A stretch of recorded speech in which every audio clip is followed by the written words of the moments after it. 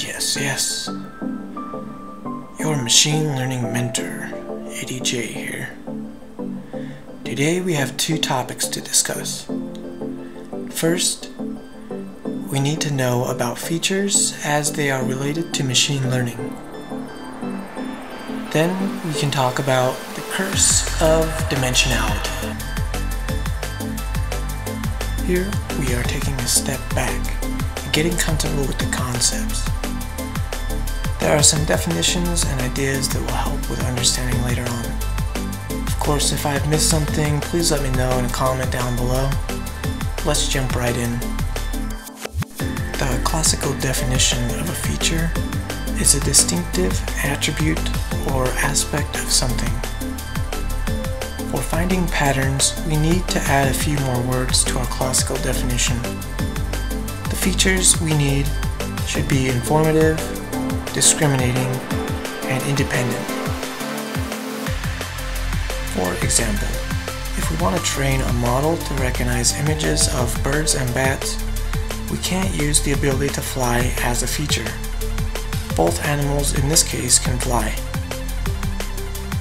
Instead, we might use color and size as distinguishable features.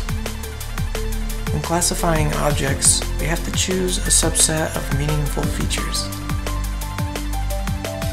Otherwise, we will encounter the dreaded curse of dimensionality. The curse refers to strange phenomena that arise because of too many features. Say we want to train a model to recognize 100 different animals, but we only have 100 images.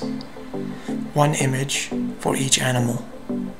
We can get 100% accuracy if we have enough features. The problem is, because we've used so many different dimensions to classify all 100 animals, when we test a new image, it will fail. This is called overfitting and will be covered in a future video.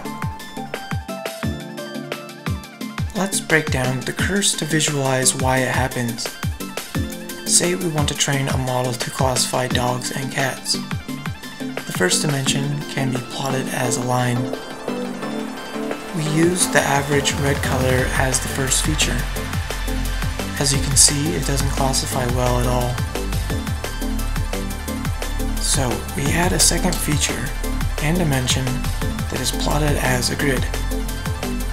This time we use the average green color for the second feature. Still, the results are not promising.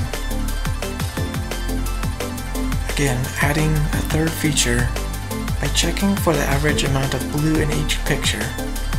This is plotted into a cube shape. We can see that the cat images are now on a plane, and we can plot a surface to show the grouping. The problem is, all of the open space between the groups has also grown. If we were to introduce a new type of dog image, the model would not accurately predict it to be a dog. The feature quality and number do not generalize with fresh data, and hence, we encounter the curse of dimensionality. Much like machine models, humans also have reduced accuracy when trying to comprehend high-dimensional spaces. We can illustrate the loss of accuracy by looking at a simulated 4D shape called a tesseract. Through careful observation, we can follow a vertex or a corner. By doing this, we can come to understand the rotation of the tesseract. By adding one more dimension, we increase the complexity exponentially. We can visualize this with a rotating pentaract shape. The number of dimensions can always increase. A cube with 10 dimensions becomes undistinguishable shape, and we must use fancy tricks to visualize meaningful structure. This is an example of the curse of dimensionality within our own minds.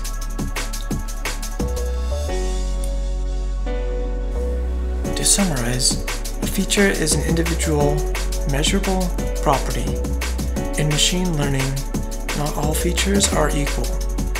By selecting a focused subset of features, we can reduce complexity and improve generalization.